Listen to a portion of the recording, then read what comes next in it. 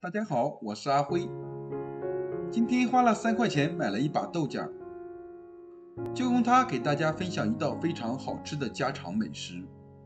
做法简单，一起来看看吧。首先把洗干净的豆角放入大盆中，加入1勺食用碱，再加入没过豆角的清水，搅拌均匀，连同胡萝卜一起放进里面，浸泡15分钟，去掉农药残留。蒜臼子里放入一把大蒜，加入1勺食用盐，然后把它捣成蒜泥。豆角泡好后，再倒入清水清洗干净。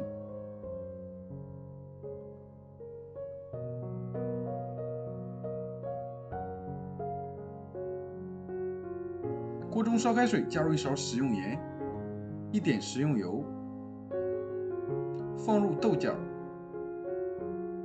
把豆角全部没到热水里，烫上2分钟，豆角变色，给它控水捞出，再迅速放入凉水中泡一泡，这样颜色会更翠绿。下面把胡萝卜用擦丝器擦成细丝，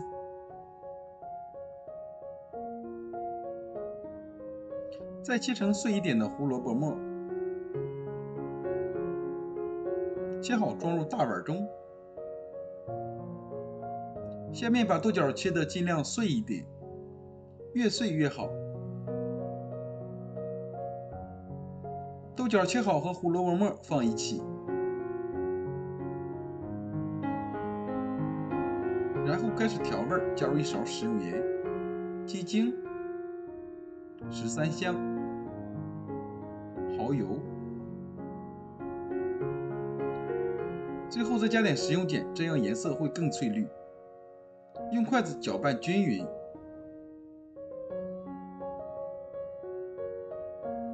向煮锅里加入清水，多加一点，再放入2个鸡蛋，然后盖上盖子把鸡蛋煮熟。现在分次少量的加入面粉，面粉的用量只要能够使豆角碎爆成团就可以，不需要加太多。然后抓起一团，大小比鸡蛋黄稍微大一点，用力把它捏瓷实一些，捏瓷实就不容易散开。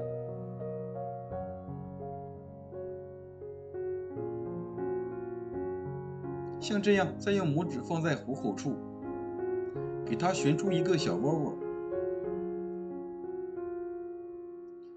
像这样就可以了，造型非常可爱。然后放入不粘笼垫上，每个窝窝之间还要留点空隙。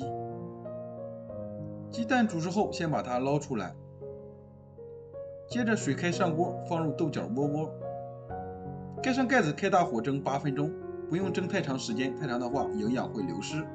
然后再把鸡蛋放入蒜泥里，再把鸡蛋捣碎，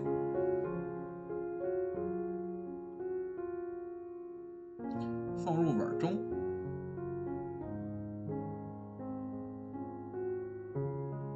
再加点生抽、凉白开、小磨香油，将它搅拌均匀。